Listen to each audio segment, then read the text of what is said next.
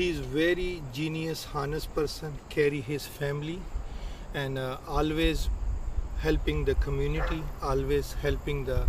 people out of way, helping if they need some money, if they need some, like let's say I need a car for 2 days, they ready to help them out. If need community any kind of support for our Islamic center or for our food bank, he always willing to help in front of. As soon as we heard, I'm at home in my Gulf, I'm living in Gulf, so as soon as we get a sound, the Amber Alert from Peel region, and after that suddenly we heard the news about the Shakeel auto. So I'm at Gulf that time, so all the way like we come to see him like what's going on, but there is cops, so